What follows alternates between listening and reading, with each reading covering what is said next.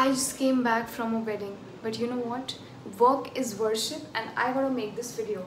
So, welcome to Bio Talks with Swasti. I am Swasti Jain, a master's student at Terry School of Advanced Studies, and today I'm going to talk about my journey as a bachelor's in life sciences from Delhi University. Okay, so a lot of students ask me if we should do B.Sc in life sciences, what is your experience, how it feels to do a B.Sc, like what did you study, is it helpful, should we pursue it? We have opted science, we have PCB, but we are not able to decide if we should go for zoology, if we should go for botany, if we should go for life sciences. So today I am going to tell you what all I studied under B.Sc Life Sciences and what can you expect, what kind of syllabus you can expect, what kind of educational visits you can expect, and other things about Delhi University that people and students don't know. Okay, so let's start.